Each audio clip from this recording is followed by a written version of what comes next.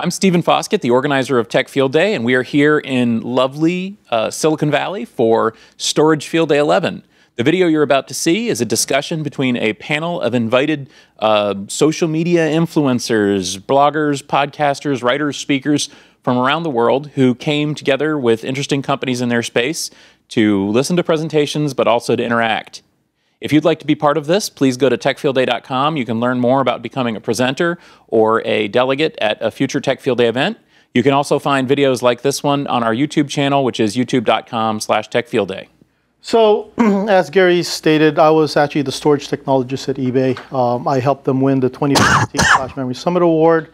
But what people don't realize, eBay was one of the first adopters of Hadoop big data. We have tens of petabytes of transactionals, tens of petabytes of NFS, so storage is second nature to me. What I've been doing in the recent years is more looking at the rest of the industry, looking at where storage is going.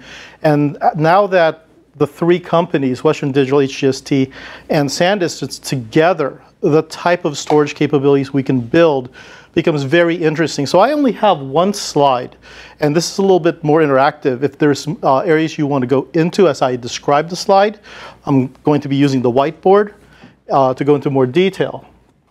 So this is the slide that I use to a lot of our large at-scale customers. What WD currently provides and what we're trying to provide in the industry as we move forward starts off with a very simple concept, which is raw storage as a service.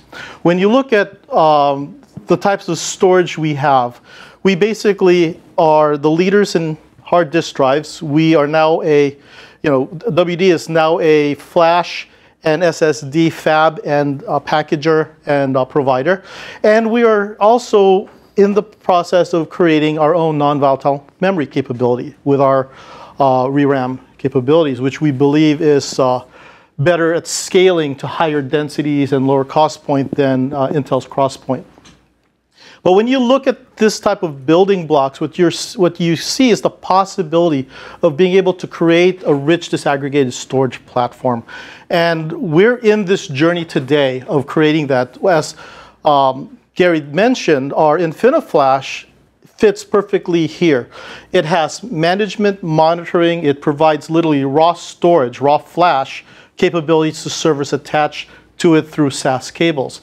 As we move forward in the industry, these types of platforms will provide NVMe over Fabric. It will provide all these different types of protocols, whether it's ISR, iSCSI, NVMe over Fabric, SAS, NVMe directly, whether it goes from our platform directly to one of our OEMs, whether it goes to your own SDS play, or whether we take it up one level higher and create our own systems and solutions above that. A good example is InfiniFlash with Ceph. We've been pushing InfiniFlash with Ceph.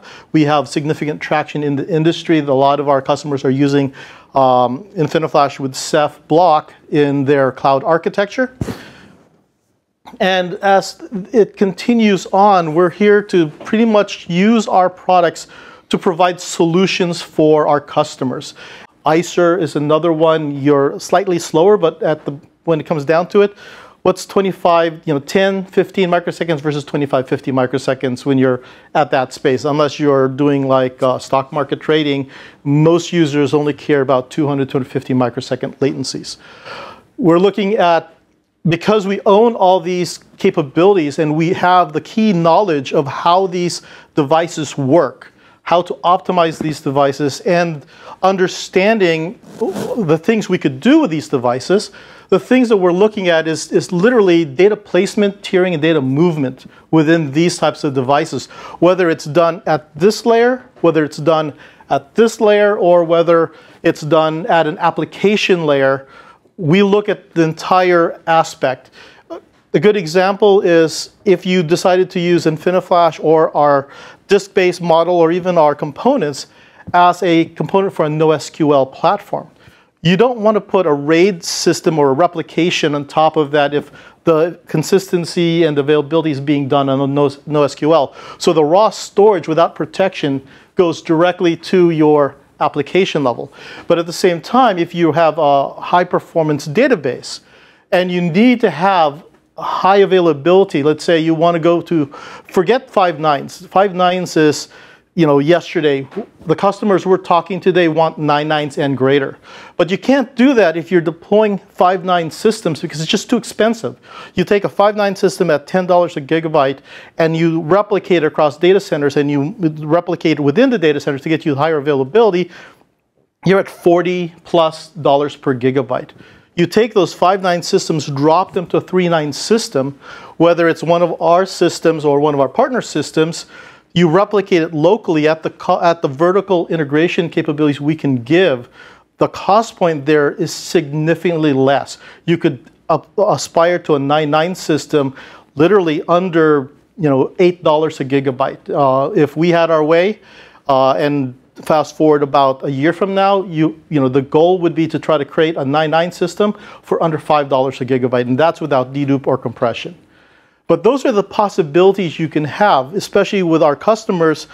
When I was at eBay, you know, when there's a failure of a shard of a transactional system, that failure every minute costs money.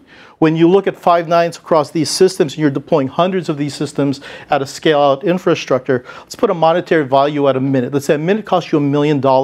You have 100 storage arrays, and they're all 5 nines. Within a year, that's $15 million per storage array. You could have an impact of over, you know, $150 million in your infrastructure if they all failed.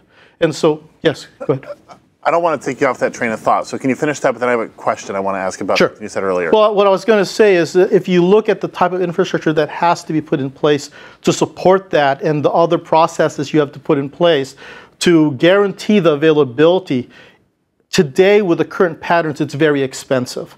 But as you move forward to the higher performance networking, the types of service offering we're going to offer both on-prem and potentially in the clouds with our partners, whatever, we could reduce that cost significantly. Earlier in the presentation, you said something along the lines of either ReRAM or 3D NAND was better than Crosspoint. So expand on that just a little bit. When you look at the architecture of Crosspoint and the way Intel has described it, now, again, they're not very open with a lot of their description on it. When we look at our ReRAM technology, we look at their public information, we look at what we can do. We believe that our ReRAM technology has a better ability to scale at lower cost than their technology. How? Why? Well, that is a different business unit. If you want to go into detail there, I could probably dig up the information, but it'll be after this because I don't think that's public information today. Okay? Sure. So again, the key in a lot of our capabilities here, and I'm going to go to the whiteboard for this, is a very simple model that people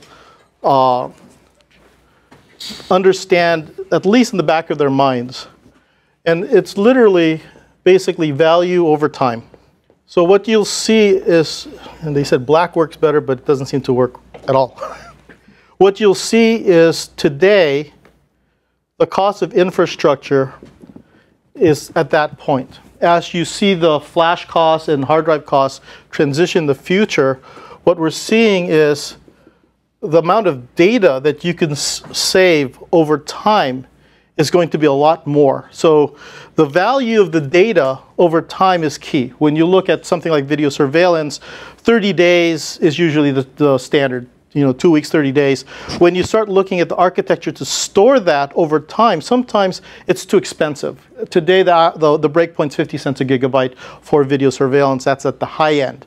The moment those types of infrastructure drops in cost, people are going to be able to save longer and do more with that data. And what we're trying to do is create the optimal system to be able to ingest high resolution camera, 4K, 8K, wherever it's going, in addition with the networking, to be able to save it for a longer period of time because of our cost model, because of vertical integration, and then have the innovation above it to be able to take that data and run analytics on it, whether it's within our system, whether it's one of the architecture we're pushing is a data lake model where the information is stored into our system, and there are analytics engine adjacent to our system that can pull that data, analyze it, push it back, and go back and forth. And in fact, one of the first implementation of that is using our Active Archive products, which Phil will be talking about.